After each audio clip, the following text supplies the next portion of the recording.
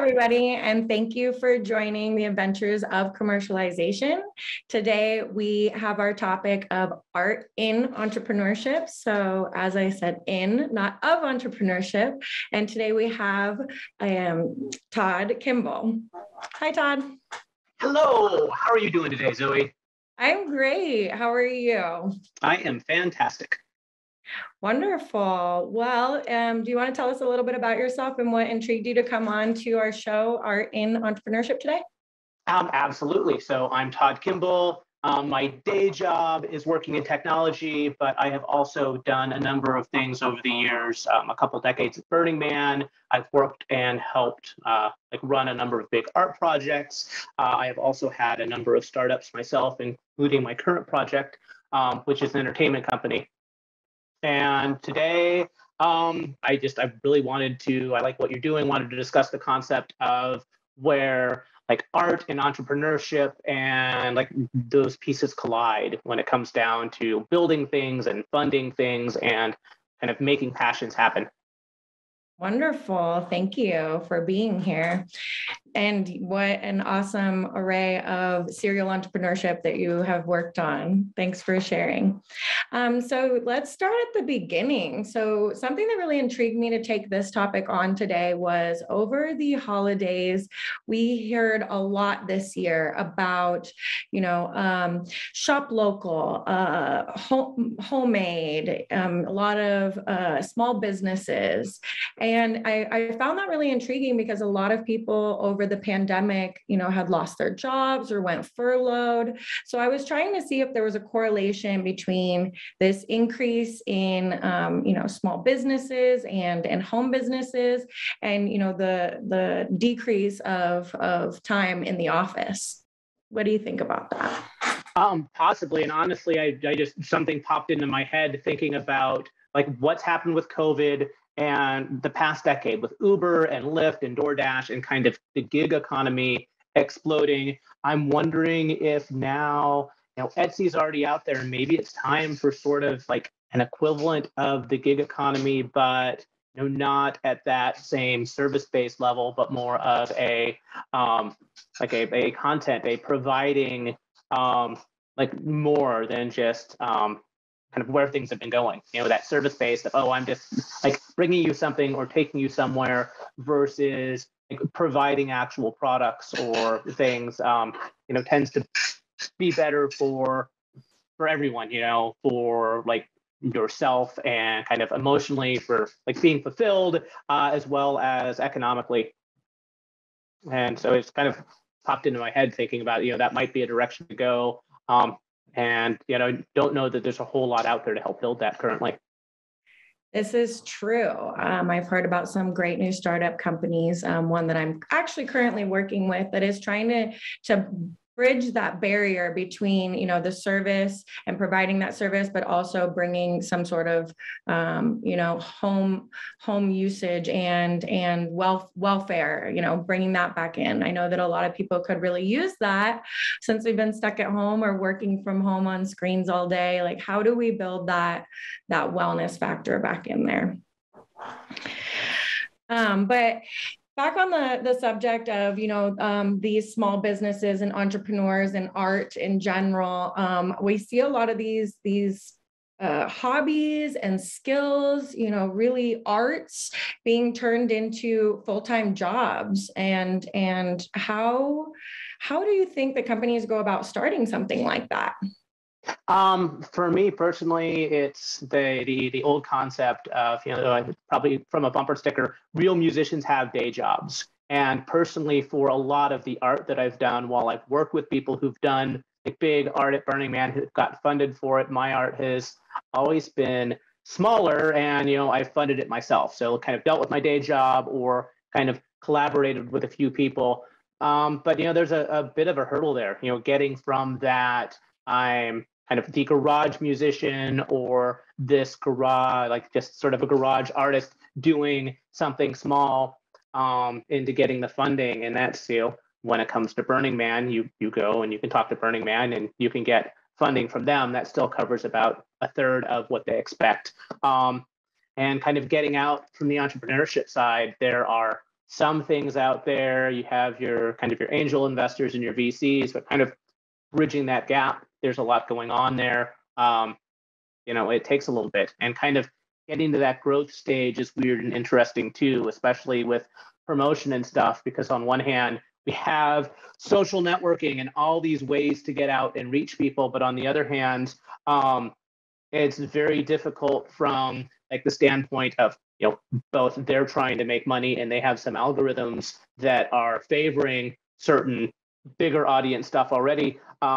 But there's also a lot going on that people don't realize when it comes down to kind of like dealing with fraud and things. And when you've got people who are trying to build a business and people who are trying to build an illegitimate or, a fake business, those things can be very similar. In a prior life, I worked, I managed the risk and security of a large social network. So I have a lot of experience both with kind of meeting, like how people are meeting new people online, as well as kind of the darker elements. And it's a hard place to navigate, especially when you don't know all those pieces. And you have these big corporations that are sort of faceless, trying to point things a certain way. And so going about, to get your art funded, for example, how do you think that they would start? If you're talking about getting funding off the internet, you said if you collabed with some friends, it costs money to make money with that concept. We kind of understand that. But if we were going to go, say, to a GoFundMe or some more other types of, seed investing, how does that work? So right now, if I was going to, with my company, I already have kind of a built-in. So this is a new company that I'm actually just starting and incorporating. I have kind of a built-in clientele, so I'm not worried about it at that level. But I'm also working with some friends who are probably going to be doing a big art project at Burning Man this year, and they make their living off art, but they're still, they get the contracts from time to time, and I'm talking to them. There are things like Patreon, which I think are fantastic. I've taken the old concept of tithing, of you set aside 10% of your income theoretically that would go to the church, and I try and do the same, where I take that and because I'm lucky enough to have a day job that covers my expenses, and so I try and make those sorts of ties with things like Patreon, where I have artist friends who they don't have the day job, they don't have that. But then using things like that to help sort of build an audience. And it's a really good option these days, from the smaller level, from the art, or kind of from the craft entrepreneurship level. When it comes down to like maybe more tech things, I haven't dug into that space in a while. But it's also a lot easier with some of the stuff now. Amazon makes it easy and relatively inexpensive to at least get a proof of concept working, so you can go and either start shopping it around, or maybe get something viral happening where people see it and people come to you, versus 15 years ago where you needed $500,000 just to kind of get something off the ground because you were paying for all the infrastructure to make the stuff work. Mm-hmm. And so if you were going to go about getting an organization or an event to fund, for example, Burning Man, does that money come out of ticket sales, or where are they getting that money from? Yes. Burning Man, they have, I believe it's the Ember Report. They've, even before they became a nonprofit, they've been very open about their money, and they rarely actually take any money out of the event. But it's the ticket sales go primarily towards the BLM and like leasing the land. And then at this point, it's been a couple years. The last time I remember, it was something like, I don't even remember the event numbers, but they were doing something like $250,000 a year in art grants year round. So outside of the event, for art grants. But then Burning Man itself, it's like most grant processes. They're a nonprofit. A lot of nonprofits do grants, and so you write your pitch to them and you contact them. And so if you want to get funding from Burning Man for the event, they've got a process you go through. And from what I've heard, it tends to do better if you can tie in the art that you're doing with the theme of the year. But it's also, they will only pay about a third of what they expect the budget to be. So it's still, a lot comes down to the artist to make sure they can make up the rest. And it's also a lot easier now. You have GoFundMe, you have Patreon. You have these other options. When I was, the last time I was involved with a really big art piece, these things weren't available yet. And the primary artists would, all their income for a year would go towards doing these big pieces, just so they And could. yeah. And so on that note, what about you were talking about a little bit the security on the internet, giving out your concept or idea. If we look a little bit further, of proof of concept for, let's say, an invention or, an experience, something innovative, but also a little bit away from, sculptures and paintings. But how do you think that is so secure, putting it up on a website like GoFundMe or patrons, and where does the line draw between your creative state and, being in the hot zone for somebody stealing your ideas? Like, how does that work? And that's a tough one. And like part of it is kind of the 80-20 rule, where kind of like share 80%, but keep the 20% of the magic to yourself. And it also a lot depends on what you're doing. If it's something that you can trademark or copyright, and a lot of my experience at Burning Man has been like volunteering with the legal team and actually with attorneys out there and kind of seeing how those things go. And while, a lot of attorneys get a bad rap, there are some that I feel like didn't do so well in the consuming their own young classes at school, but they're like having good legal representation at different levels is important for some of these things. So like I would always advocate, if you have the ability to go talk to someone who's done this before, or ideally kind of get involved with someone who you can trust. But yeah, that's a risk. If you are doing products, a lot of like the Kickstarter stuff where they're building products and they get that money ahead of time, you're going to have like groups in China, and like even Amazon will take those things and kind of run with it. And from that standpoint, from the product standpoint, if it's something you're gonna like mass produce and sell, I would take the kind of the concept of, right, I'm going to make some money off of this, but kind of once again that serial entrepreneurship, have some other things lined up, and like kind of that long tail. That I kind of like the fail fast concept, where kind of you do these smaller things and maybe you get some success off of them, but then roll with it. But my personally, it's also been, I've been lucky enough to have a good day job, and so I use that to take care of myself. But yeah, it's that is a now I'm rambling, but yeah, it's a very real sort of like an issue and a concept. So especially in the early stages, be careful who you share it with, and honestly how you share it.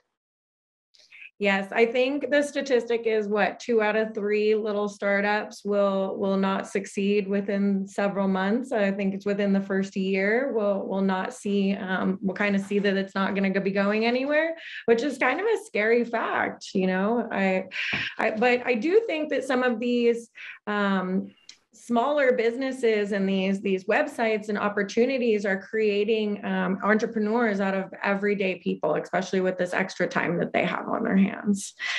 People that were stay-at-home moms sewing are becoming serial entrepreneurs, and they don't even know how to market themselves. A lot of females that are doing, I want to say, fashion, which I definitely think is an art of sewing, and they're creating these Etsy's and these Instagrams that are just blowing up and getting so much interest. How do you think about marketing yourself in something like that? So is Instagram and Facebook, are there paid in the background that really promote those small businesses? Is that needed? What kind of a presence does a small person have to have? That's a lot of the, like, on one hand, my day job, I work for a travel advertising company, but like I don't deal with that directly. But that's one of those things. If you kind of need to be a Jack or Jill of all trades and kind of look into both, okay, I'm creating this thing, or maybe partner with someone and take a look at kind of the different platforms. Think about who might want your product, what platforms would they be on, and start looking at maybe throwing a little bit of money at some of the targeted advertising there. And I want to go back. I thought of something in regards to kind of the growth and like providing some of the tools for these things for people who are in the United States. The SBA, so the Small Business Association, has this thing. I forget what the acronym.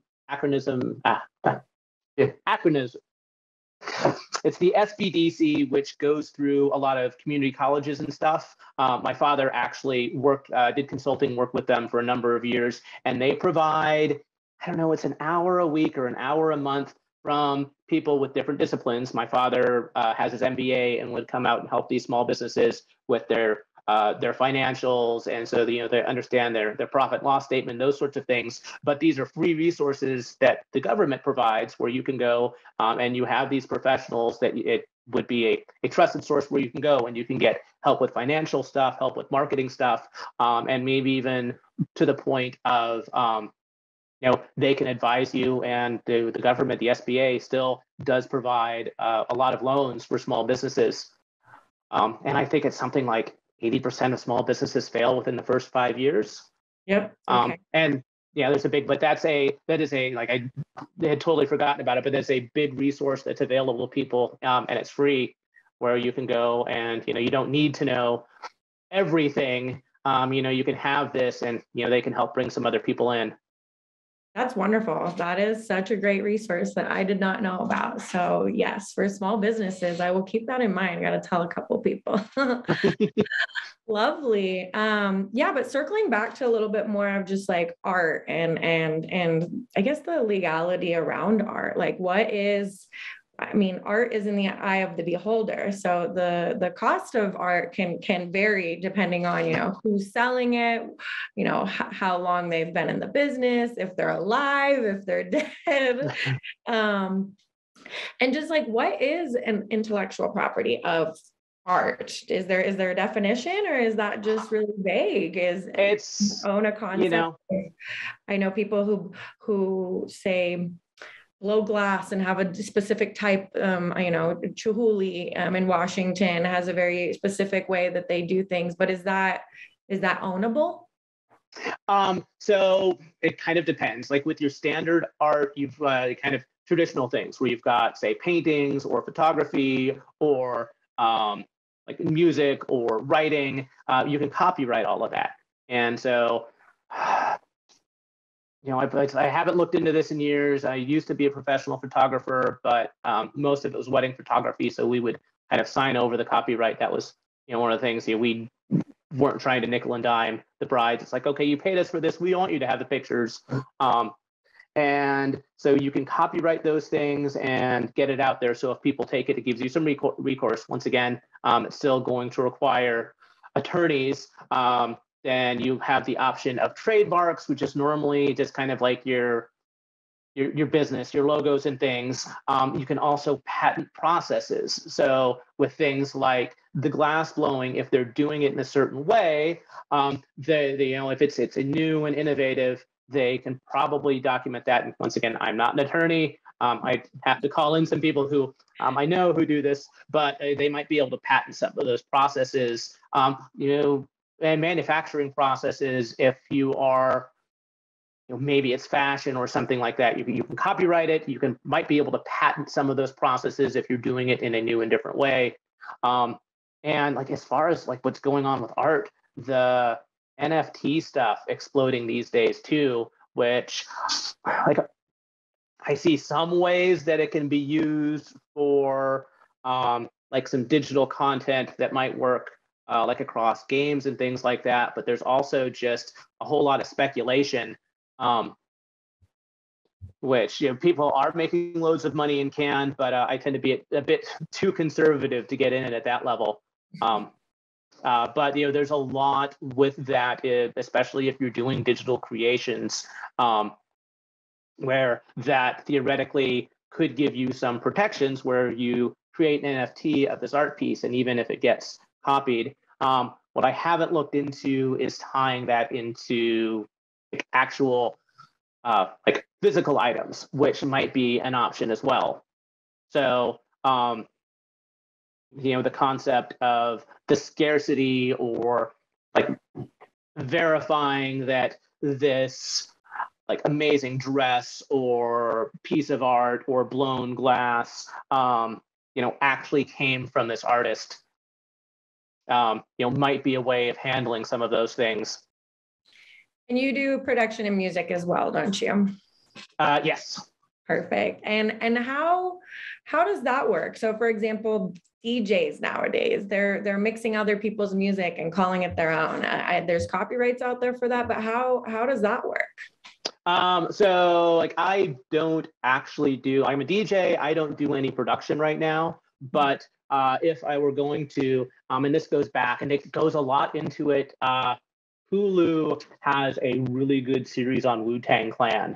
And so you've got kind of the early 90s hip hop, like the beginning of hip hop until the early 90s, it was the Wild West because a lot of this was new. And so there was a lot of litigation, but back then you could take pretty much anything and sample it and run with it. And when hip hop was new, nobody was looking at it. The corporations, like the music industry, didn't really care, but then they started making money off of it and they came back and, oh, we own these things. So if you wanted to remix something, you have to go and, you need to get permission, you need to license it. There are some leniencies if it comes to satire. Like Weird Al technically doesn't need to license or get permission for, at least I don't believe he does. There's some weirdness with lyrics versus music, but because that's parody, he doesn't need to get permission to do what he does. But to the best of my knowledge, like everything that he has parodied, he has gotten permission from the original artist.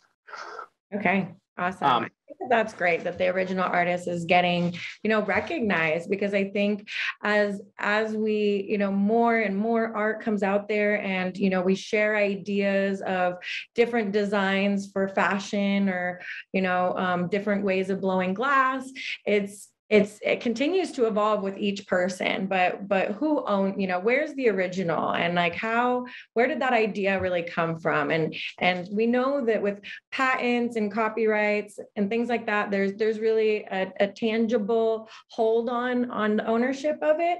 But when it comes to a lot of other art, I just am wondering how these entrepreneurs are keeping it theirs, which is just, and the art is definitely the beginning. It's the core, this passion that drives these entrepreneurs to, when they had a little bit of extra free time or some extra free space that they made up in their house over COVID by rearranging some rooms, it sparked that, ignition inside of them to follow their passions and to really become a little bit more in tune with one of their skills or hobbies and find out that they could make a profit off of it. And with everybody on their computers and all this accessibility to the internet and all of these, websites that we are able to be on, and marketing you can do by yourself for free on social media. It just creates entrepreneurs out of every single, household. Anybody, it's amazing how wide the range has become with this amount of people and this amount of accessibility and this extra time and space. So I'm excited to see about just more businesses that pop up, but I also worry about them just keeping it in to be their own, if that makes sense. So we talked a little bit about, patents and copyrights.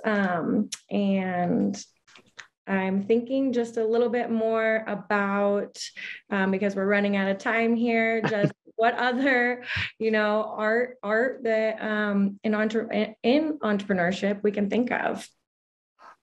And so when it comes to the building, a lot of this for me, a lot of I didn't ever think I could be an artist, but Burning Man changed me. And a lot of these things, like if you're building it, community is important. If you can get out there and, you have whatever this is that you're passionate about, that you're creating, that you can get people involved with. And if there are people that are doing, you put together symbiotic relationships where, maybe somebody is doing these great hats and you're doing maybe skirts or, the kind of the cool like ruffle belts for festivals, and you can kind of like work together and like build communities together, then you've got that word of mouth. And even if stuff is taken, you still have kind of that base level of, you're doing your passion, you're doing something you love, you're providing something. And, that in my mind goes a long way towards, people coming back to you. Like an example of that is my friend Autumn has built this huge company now, but Dark Garden Corsetry. And, I know her from like 30 years ago. She would go to these small little, like I met her at this World War II festival, and we ended up like taking a swing dance class together. And she started this business, and now like Dita Von Teese is friends with her because she's done custom corsets and other stuff like that, but just because she's been very passionate about it and stuck with it. And there are lots of companies that do corsets and other things, but she does this amazing work and has been able to grow this company and like build a community around it, as well as provide, I don't know, she probably has at least a dozen people working for her. And it's it's a similar sort of thing. I feel so much that networking is a very big part of this. And although we have social media and we have all of these resources, as you mentioned, collaboration and networking and passion behind that type, about what you do, and that really showing through your work and the people that you meet to move forward with. I think that's definitely where you get the next stage of your funding. As we were going to talk in future episodes about angel investment funding, VC funding, and a lot of the other ways that you can receive more money for your business without actually spending more money yourself, because you're kind of, start trying to quit your day job so that you can actually pursue this as an actual, full-time position for yourself. I think the networking aspect is really that next step. You've harnessed the idea into a spark of spirit and passion to take you to this, just taking you in the right direction, away from maybe, sitting in a cubicle, which you weren't always that happy with, taking COVID as or being locked down as a blessing in disguise, and more using it to your advantage, and using the internet to help network and push your ideas out to the world. I think that is really the next step, and the next episodes that are coming up. So I'm excited to see where these companies go and how they move forward even further from this. I'm excited too. And I'll say, it kind of starts at home. Support your friends, and, they'll come back and support you too. I do believe that. And that is, again, bringing us back to what I said at the beginning of this show. I just think that it is so valuable and inspiring that this year we have really, I just saw it on any person that I met, shop local, shop handmade, shop small businesses. And I think that we should continue to do that for each other. Let's continue to rally behind our friends and families and local businesses. The ones who, made it through the pandemic, kudos to them. I'm so proud of them. I supported as many little restaurants that were shut down as I could, because I wanted to see them come back after COVID. And I continue to try and do that as much as I can. Well, thank you so much for having me, Xoe. This has been a pleasure. Thank you too. Thank you so much for coming on the show. That was Art in Entrepreneurship. And we'll see you next time for Adventures in Commercialization in 2 weeks.